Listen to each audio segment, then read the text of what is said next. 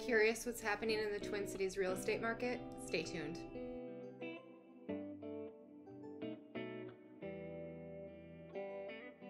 Hi, I'm Kelly Wilen. I'm a real estate agent in Minneapolis, St. Paul with Keller Williams. As we quickly wrap up this 2023 real estate market, which has been a bit of a wild one, here are some things you need to know if you're looking to buy or sell by the end of this year or even into spring 2024. While it feels like the market has slowed, and it has slowed, this is due to more of a seasonal slowdown that we see year to year rather than something that's due to interest rates or any other factor.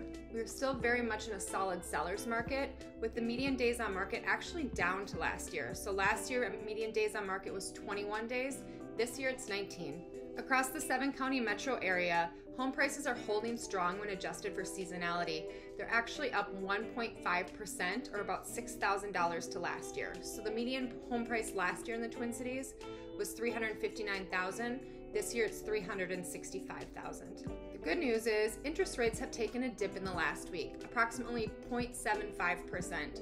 Only twice in the past decade has there been this much of a drop in 1 week in interest rates. In the 7-county metro area, buyers are waiving their right to an inspection on 22% of accepted offers. So what that means is they are completely foregoing the inspection contingency and just saying, I'm going to purchase this house without doing an inspection first. On the flip side, a seller's purchase to list price is currently sitting at 98.5%, and sellers are covering at least a portion of a buyer's closing costs on 31% of transactions. As you can see, homes are still very much selling. We're just not seeing the competition we generally see in a spring and summer market.